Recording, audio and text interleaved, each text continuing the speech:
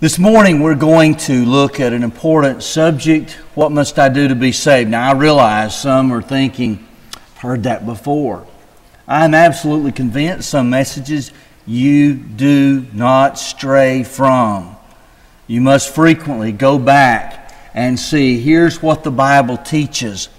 Within an audience changes, and you never know but what there's someone who's not heard this message. Within that audience, it may be that some have come to a point where they're needing to hear that message again. And so we're looking at what must I do to be saved. Now you've heard in your reading this morning, Acts chapter 2, verses 36 through 38. On that particular occasion, they had been indicted with the crucifixion of Jesus Christ. You know, we may have said their sin, it was the crucifixion of the Lord and Christ, but was it everyone? Did literally everyone standing before Peter and the apostles preaching stand outside of Pilate's hall crying out, "Crucify him, crucify him"?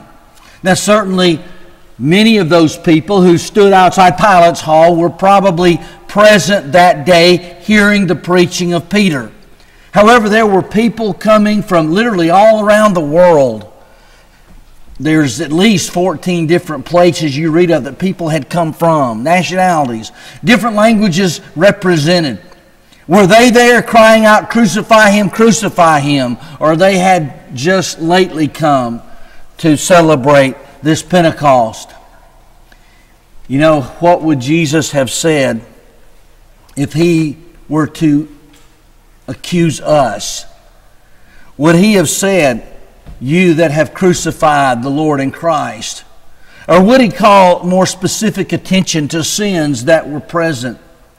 In a group of some size, most sins probably are present. Those sins of the heart, maybe he would say, you who've had that jealous heart. Those of you who've been envious. Or maybe those of you who've cheated. Those of you who have lied. Those of you who have mistreated your fellow man. You husbands who've mistreated your wives. You wives who've mistreated your husbands. You parents who've neglected your children. You children who fail to obey your parents. Or maybe even cut at some sins that to mankind we may think, well, could they be worse? You adulterers. Or maybe you murderers. Maybe he talks about sins that are so secret that you think nobody knows. And he indicts you for those sins. Well, maybe he would have. But I think too that everyone is responsible for Jesus' death. That day, on that occasion, as Peter was preaching, standing up with the 11, no, I don't think every person was present and outside of Pilate's hall crying out, "Crucify him, crucify him." I don't think that all of that crowd stood around the cross hurling insults. But the reality is every one of those people ultimately were responsible for the death of Jesus. As everyone sitting here is responsible for the death of Jesus. Looking at why Jesus died, Matthew 26:28, Jesus himself said, "This is my blood of the new covenant, which is poured out for many for the forgiveness of sins." So he's speaking of why ultimately his blood would be shed, why it would go to the cross. And it is for the forgiveness of our sins. He used the word many there. When you get to 1 Timothy chapter 2, verses 5 and 6, you read, "For there is one God, there's one mediator between God and men, the man Jesus Christ, who gave himself a ransom for all." In Matthew 26:28, there the word many was used. Here the word all is used. We might say that the many of Matthew 26:28 is defined by the word all in 1 Timothy chapter 2, verse 6. And so it is the case that Jesus went to the cross. He shed his blood for the remission of our sins. He became the ransom for all. John puts it this way in 1 John 2, verse 2. He is the propitiation for our sins. Propitiation, a long word. Propitiation, a word that we don't typically use in our everyday language. But it had to do with the appeasement of God because of our sins. It's as if Jesus is the one that made peace with us and God because our sins had separated us from God. He's the propitiation for our sins, but not for ours only, but also for the sins of the whole world. One of the passages that to me just stands out when it comes to the cross and what Jesus did is 1 Peter 2:24. He Himself bore our sins in His body on the tree, that we might die to sin and live to righteousness. By His wounds you have been healed.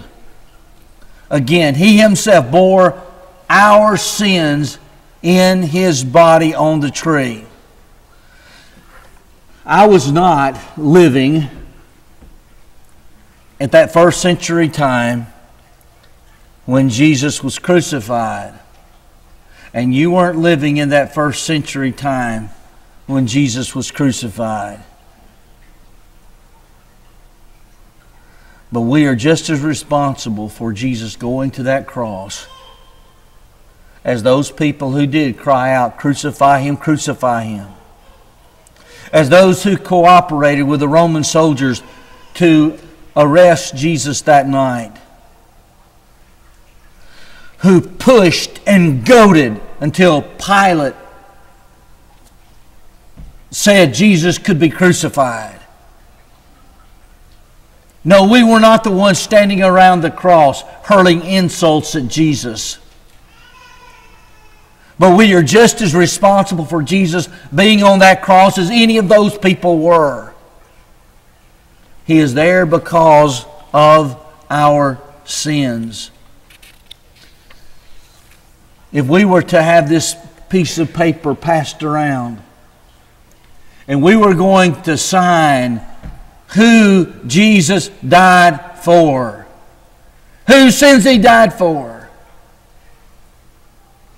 everybody's name would be on that piece of paper. Yes, we are responsible for Jesus going to that cross. And aren't you thankful for Jesus and the cross? There is nothing which says to man, God loves you more than Jesus and the cross. There's nothing that says to man that God wants man to be saved like Jesus and the cross. In 2 Corinthians 8 verse 9, Paul said, "For you know the grace of our Lord Jesus Christ, that though He was rich, yet for your sakes He became poor, so that you by His poverty might become rich."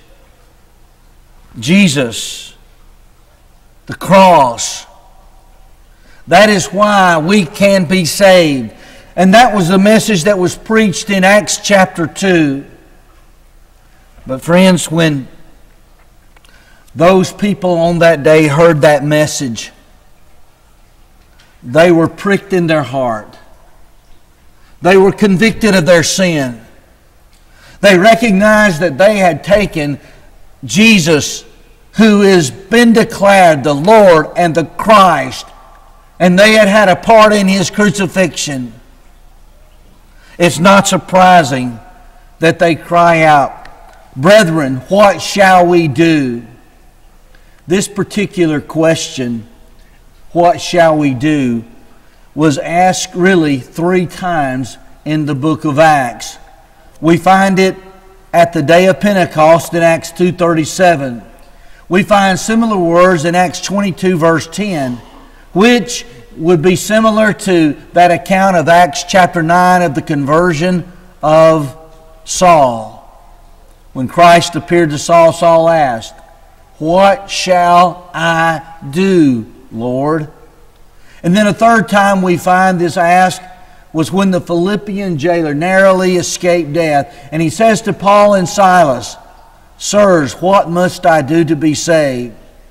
I would suggest to you that these three questions, or if you would, this one question, because all three of these questions are asking basically the same thing. But it's one of the most important questions that man could ask, because it's asking how he responds to the gospel of Jesus Christ, asking what responsibility he has in order to accept the grace of God. It's asking how we can begin that journey to heaven itself. Whether it's, what shall we do? Or what shall I do, Lord? Or, sirs, what must I do to be saved? It's getting at the heart of the most important question that man can ask. I want you to notice some things, though, that Peter did not say on that day. In fact, these are some things that you might hear people say today, but no, Peter did not answer the question in this way. Peter did not say, there's just too much guilt in the world. Sometimes people might respond in this way. Maybe it's because they have been made to feel overly guilty at parts of their life or times within their life, maybe not willing to change that for which they should have felt guilt. But nevertheless, he didn't just say, there's just too much guilt in the world, as it were, sidestepping the question itself. Neither did he say, you did nothing different than everyone else. You know, sometimes we like to excuse away our sin, our bad behavior, because, well, everybody else is doing it. No, there's no excuse. Everybody else doing it is still wrong. He didn't excuse the sin. He didn't say, don't feel bad. God wants you to be happy. Frankly, today, some people, they approach God in this fashion, that God wants you to be happy. Whatever it takes to be happy, you can do. Whatever it takes for you to be happy, God's happy with. Now, that's not the way it works. That's not the way the Bible's written.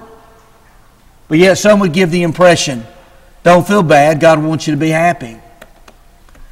Neither did Peter say that day, you're asking this question speaks worlds about your heart, and this is what God is concerned about.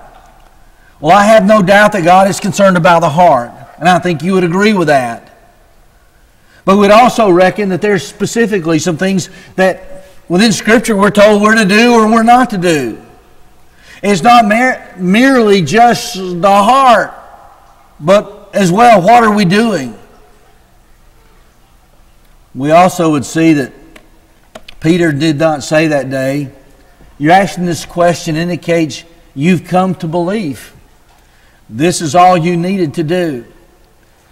I do think in Acts chapter 2, verse 36, when he said, you know assuredly or know for certain that God has made that same Jesus whom you've crucified, both Lord and Christ, that was paramount saying you believe this. Know assuredly, know for certain, you believe this. That they responded, being pricked in the heart. Men and brethren, what shall we do? I do think that's indicative that they've come to that point of belief. But he didn't say, you've come to the point of belief, that's all you need to do. He gave them more of an answer than that. Neither did he say, pray this prayer. I guess for the last 40 to 50 years, it's been very commonplace to hear people say, pray this prayer with regards to salvation. In fact, commonly, it's called the sinner's prayer. You don't find the sinner's prayer within Scripture. You don't find that anyone within Scripture who asks the question about what must I do, we're told to pray a prayer. Actually, the sinner's prayer is falling out of favor with many in the denominational world as compared to years ago. But yet, that once again, if we say, well, what did Peter not say? Peter did not say, pray this prayer. And then also, Peter did not say, there's nothing for you to do. All of these things up here, I could imagine someone today saying, had they been Peter on the day of Pentecost, based on their theology, what they believe, what they teach now. But Peter didn't say any of these things. But rather we're going to see some things that he did say and see some great implications. First of all, there's certainly two ways. There is that way of acceptance and obedience. There is following that narrow way to life. Or there is the opposite of that, following that broad way to destruction. But there's two ways. Matthew 7:13 and 14 tell us plainly about that broad way and about that straight and narrow way. And I would hope that as many on that day chose that straight and narrow way, that today people would choose the straight and narrow way as well. Anytime God's Word is preached, there is always the possibility some will accept it, as well as the possibility some will reject it. That some will obey it, that some will disobey it. And when they ask that question, what must we do? The answer? Well, they could have chosen to obey or chosen to disobey. And the same thing exists today. We would also recognize another important thing is that salvation, a gift, is accepted through obedient faith. We already acknowledged that Acts 2 verse 36, when he said know assuredly or know for certain, was paramount to saying you believe, a command to believe that Jesus is the Christ, the Son of the living God, that Jesus has been made the Lord and the Christ. But friends, is faith or belief alone sufficient for salvation? In fact, we find that an obedient faith is necessary. In Matthew 7:21, as Jesus was concluding that Sermon on the Mount, he said, not everyone that says to me, Lord, Lord, will enter the kingdom of heaven, but the one who does the will of my Father who is in heaven. There we see clearly obedience is necessary. As we look at Hebrews chapter 5, verse 9, there we find in being made perfect, he became the source of eternal salvation to all who obey him. Clearly there, obedience is necessary. In no case, whether it's Matthew 7:21 or Hebrews 5:9, is obedience divorced or separated from faith. Rather, what we would have in Matthew 7:21, or what we would have preached and spoken of in Hebrews 5:9, is an obedient faith. In fact, as we then go further, we see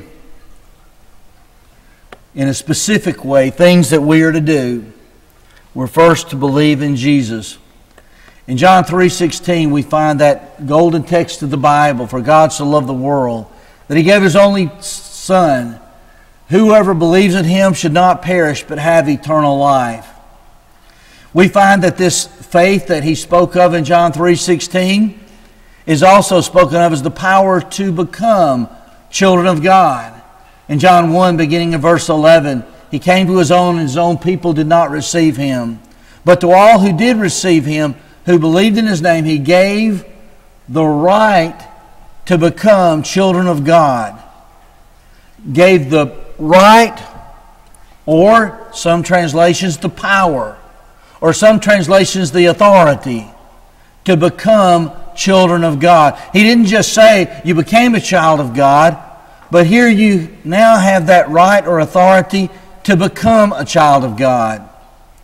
We do see that saving faith obeys.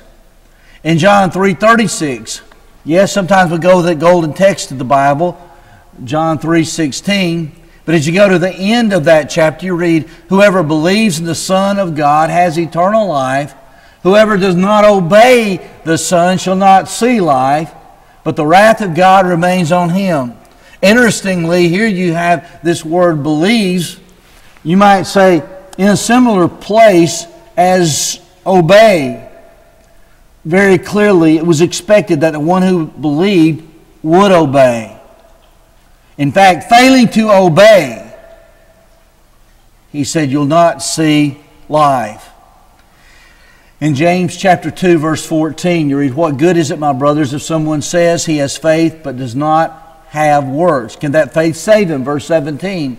"So also faith by itself, if it does not have works, is dead." That word dead occurs several times within this passage. In James 2:20 you read, Do you want to be shown, you foolish person, that faith apart from works is useless?" I found it interesting in the sense that in the King James, New King James, this word is dead. The American Standard Version translates it barren. Bible in Basic English translates it of no use. New American Standard Bible also translates it useless. Now, it actually is that same word nekros, or dead, that you find other places within James chapter 2. As you see what Thayer says about dead, you find, number one, the physical sense of dead. One who's breathed his last, lifeless. But you get down to the number two, metaphorically. Well, there's the idea of spiritually dead. But you move on down that line, you get to 2A2. It says, inactive as respects doing right. Or to be destitute of force or power, inactive, inoperative. That's where kind of like is useless. It's vain. It's no good. And that's what the faith without works is. It's dead. But what he means there by dead is it's useless. It's vain. It's of no good or no value. Well, as you keep reading in James 2, verse 24, you see that a person is justified by works and not by faith alone. The only time you'd find faith and alone just there beside each other is preceded here by not by faith alone. In verse 26, "Whereas the body apart from the Spirit is dead, so also faith apart from works is dead." So all of these passages speaks of the necessity of faith and works, but here in James chapter 2, so clearly, faith without works is dead. So we're told to believe in Jesus, but it's a saving faith that obeys. We would find, secondly, that we are to repent of sins. We find in Luke 13:3, Jesus preached, "No, I tell you, but unless you repent, you will all likewise perish." I've heard some people say there are some life or death statements in the Bible. I would call this very much so a life or death statement. In other words, you have life or death based upon whether or not you repent. In Acts 2:38, passage already read in your presence, it says, "Repent and be baptized." And so there we find that we are to repent. Acts 17:30, "The times of this ignorance God overlooked, but now He commands all people everywhere to repent." Now if we were to say, well, what is it we're to repent of? And what is repentance? First of all, it's produced by godly sorrow. It's not just being sorry, but it is produced by godly sorrow. But repentance is a change of life being the result of repentance. In Acts 26, verse 20, you read, "But declared first to those in Damascus, then in Jerusalem, and throughout all the region of Judea, and also to the Gentiles, that they should repent," look at this now, "repent and turn to God, performing deeds in keeping with their repentance."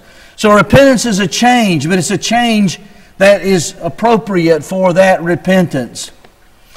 Clearly this word means change of mind. Repentance, change of mind. So when you think in terms of repentance, you think in terms of change. Yes, there's that faith, but then our life's got to change. We turn from that sin. We turn to God. We get out of the sinning business, as it were. We also read that we are to confess Christ. We find in Matthew 10:32 and 33 where He speaks about we're to confess. And then He also tells us what happened if we deny Him. And in Romans 10:9 and 10, Paul wrote there, "Because if you confess with your mouth that Jesus is Lord and believe in your heart that God raised Him from the dead, you will be saved. For with the heart one believes and is justified, and with the mouth one confesses and is saved." So we are to confess our faith in Christ. And we're also to be baptized. In Mark 16:16 you read, "Whoever believes and is baptized will be saved. Whoever does not believe will be condemned." In Acts 2:38, repent, but he also then says, "And be baptized, every one of you, in the name of Jesus Christ, for the forgiveness of your sins." Here he's telling us not only that we are to be baptized, but he's telling us the very reason, purpose for that baptism, that it's for the forgiveness of sins.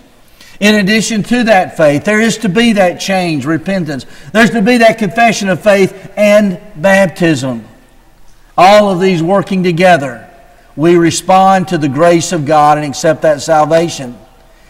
Peter says it so plainly in 1 Peter 3:21, baptism, which corresponds to this, now saves you. I've heard some people preach, and at the end of it, I only concluded that they would have changed the words of Peter in this passage to say, baptism does not save you. But he says now instead of not. Friends, we must be baptized to be saved. So when we ask the question, what must I do to be saved? We're asking a question that was asked 3 times in the book of Acts. And we see the cumulative answer, if you would, to that question is that I must have that faith, believe, turn from my sin, confess that faith, be baptized for the forgiveness of sins. You know, we sang that song, Jesus saves, Jesus saves. Yes, Jesus saves. But how? When? What must I do? That's been at the heart of what we've looked at here. And as I mentioned, when that message is preached, there can be one of 2 responses. That response could be obeyed. In Acts chapter 2, we read that about 3,000 that day, they that gladly received this word, were baptized. About 3,000. They accepted that message. They obeyed that message. What about others? Was everyone that day accepting of that message and obeyed that message? You know, we don't have that information in Acts 2. But I would suggest it's very, very doubtful that everybody who heard him obeyed. We can do one of 2 things. We can accept and obey, or we can reject and fail to obey. Sometimes people might be thinking of, well, maybe, or maybe I oughta, or maybe later. Well, the maybe might turn into obedience. The later may turn into obedience. But it could be that Satan uses that period of doubt and delay to snatch away the good word from the heart of that individual. And that obedience never comes. Or maybe even with good intentions, he has that later in mind. But then the reality is, later never comes. Maybe he doesn't have another opportunity. Maybe his life is taken away from him, and he's wasted that opportunity that he had. I hope that you would consider the message today, what must I do to be saved, and be determined, I'm going to do what Jesus tells me. If I've not yet responded to this message to obey, that I recognize now is the good time to do it. If you've responded to this message and obeyed, recognize then still that message of what it means to live a Christian life, we must be accepting and obeying. If we could help you in your response this morning, if you want to be baptized for the forgiveness of sins, this is a great morning to do so. If there's a need for prayer on your behalf, we'd be glad to take the time and pray for you. If you need to come, please come as we stand and sing.